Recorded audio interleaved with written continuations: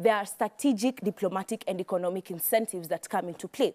Characterization of this is that public officials are currently operating in an interconnected global environment. The current arena has technology, transport, and developed infrastructure that allows various nations to actually interact and interconnect. We cannot live as an island. Diplomatic pleasantries, rather, can lead to tangible economic effects. What do I mean by this? Direct negotiations and personal interactions leads to a certain state where remote communication cannot achieve. This leads to trust and capacity building between various officials from various different countries. And when we get that, we get more bilateral agreements coming to Kenya. We get more foreign investments and more diplomatic relations enhanced. Consider trade missions where officials will go and negotiate for open markets, right, for national business. The initial expenditure that we get, yes, is going to be considered maybe excessive if people need to travel. But the overturn of this comes back tenfold because we have attracted investments, we have opened markets, we have lessened the toll that some Kenyans pay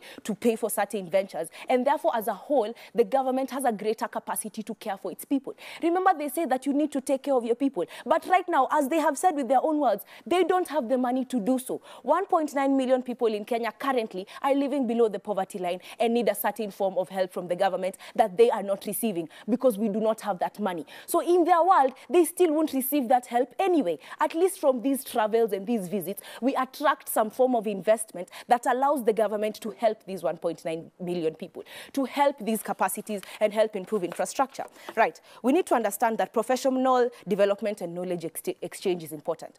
We bite the bullet by saying that, yes, some of these public funds will be used to fund these travels, and they may have been used in other sectors like food and security and what have you. But that continuous professional development of public officials is crucial for effective governance. The people who are leading the country need to have a certain form of knowledge, a certain form of vigor, a certain form of wit that you're going to get from those benchmarking visits where you look at countries that are performing at a better level than you and seeing how you can apply it to your own country.